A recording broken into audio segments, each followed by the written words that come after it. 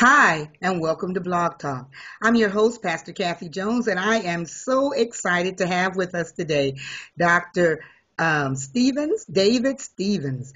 And he is the founder of, tell us about yourself. I'm the founder of Christ Centered Church of God and also Sound Marriages. Great, great. And that's fantastic. It's so good to have somebody who knows a little something about marriage talking to us on the program today. We're going to be dealing with the book. As you know, those of you who know, we've been going through the book, Whose Man Is This? And this topic for this short block talk is going to be dealing with chapter number 7, Watch Out, Here Comes a Woman. And Dr. Stevens, one of the things that we want to talk about today is the fact that women have great power in their relationships. How powerful is a woman? I don't know if we can chart that. I would say pretty powerful. And some people say women have the power. Okay. So they let it stand at that. Right, right. But I think that women, as we're looking at the chapter, women use their power either productively or non-productive to get a man. So some of the negative things that women have done, they've gone after other women's men. Um, that's power. What kind of power is that they're using? Well, that's a type of seductive power, I suppose. Yeah. Someone said that if a man really wanted to be attractive, all he had to do was put a ring on his finger today. Okay, okay. That grabs a lot of ladies' attention. Of course, that's the wrong intention. Right, right. Attention, rather. Right, right. Well, a lot of times women, they think that if they give up everything also, that they're able to be able to hold on to a man.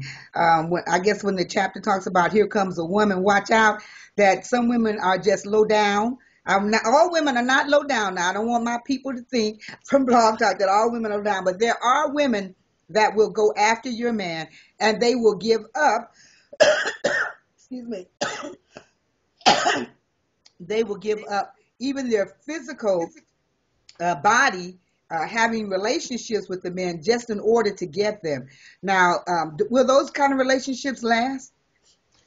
Well, if a woman wants a man that badly and she'll do anything to get him, uh, well, it's debatable whether they'll last or not, but it's certainly not uh, where you want to base a lasting godly relationship. Right, right. God has given us boundaries in marriage, and Proverbs tells us that Proverbs 5:18. It sort of gives us that God has given us boundaries. That every man should have his own woman, a wife, and if we're not married, that we should sort of keep ourselves until we get married. Sometimes people think that boundaries are because God is mean and that He just doesn't want us to have any fun. What do you think about the fact that God has given us boundaries?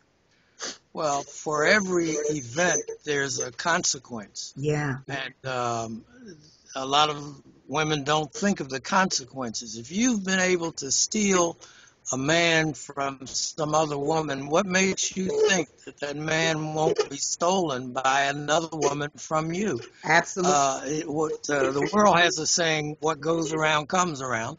Of course, that's not biblical, and we try to avoid stuff that's not biblical. But that's not the way to get a man. If a man will sell himself cheap and leave his wife for some other woman because of a Okay. fling or whatever, he's not worth the getting.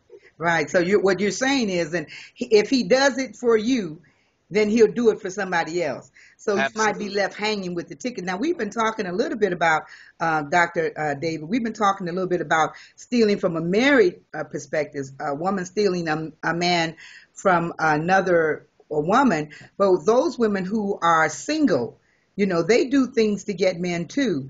And the Bible tells us that our bodies are the temple of the Holy Spirit. That's First Corinthians, the 6th chapter and the 19th verse. So how would you help a single woman who is maybe possibly have been married before or been intimate before with with a man,